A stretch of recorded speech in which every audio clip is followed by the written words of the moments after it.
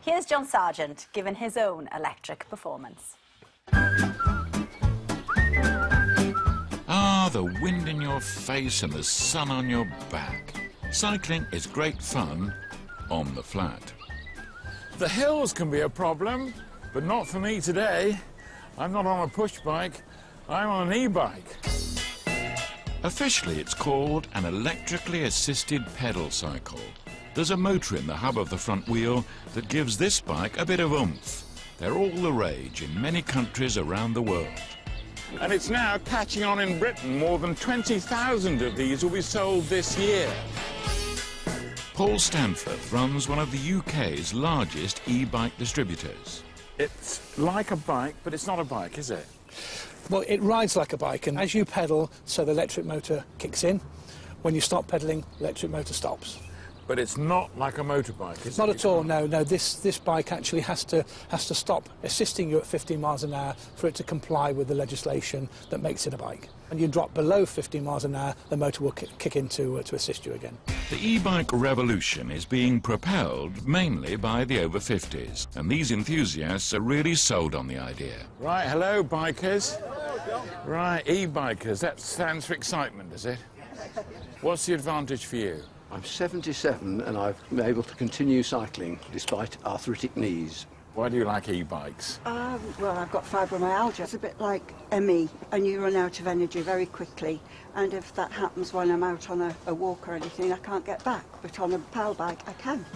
We have been here before. Sir Clive Sinclair has launched his latest creation, an electric bicycle. This is the Zyke, an electrically powered bicycle which is far more advanced than it appears.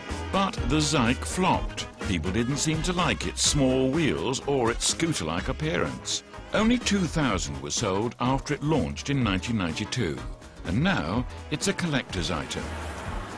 The new breed of e-bike has a bigger range, better batteries, and on some models you can choose when to engage the motor by simply flicking a switch. To the casual observer, it looks like an ordinary bike. So, could they catch on this time and revolutionise urban transport? Cycling expert Carlton Reid is a fan.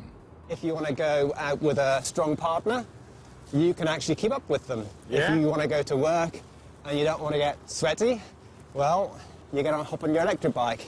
And if you want to go up hills, well, you're going to get up on hills on an electric bike, obviously far better than on a standard bike. Let's put that to the test. These lads and lasses are members of cycling clubs. They pound the pedals and knock off 60 or 80 miles without breaking a sweat. I'm not even a fair weather cyclist. They may have muscle power, but I've got a motor. Here we go. And this is a tricky little slope.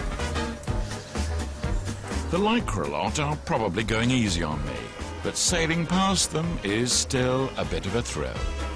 Howdy-dee. Howdy-dee. You don't think it's cheating for me to be on it now? No, not at all. We were out the other day and we got overtaken by a guy on an e-bike going up a hill. We were all puffing and panting up the hill and he just sailed past going, "Morning!" It was great. So, you know, we weren't bothered by it. I think it's fantastic. I think if it gets people out cycling, there's a big cycling revolution going on, and if people can get involved with that, I'm all for it. Even the traditional cyclists, the ones wearing all the special gear, they think it's good.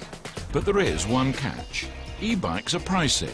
An average model sets you back about £1,000, whereas the typical cyclist only spends around £200 for a standard bike. So you're talking a fair bit of wedge above the average price. So that's a huge barrier to the sales in this country. Despite that, I must say, I'm impressed. The chance to ride in the fresh air without getting sweaty or out of breath just might make e-bikes a winner. My type of bike. Honestly, such a great feeling. Bit of a hell. When you're going up a hill and you go, how is this working? It's brilliant. Anyway.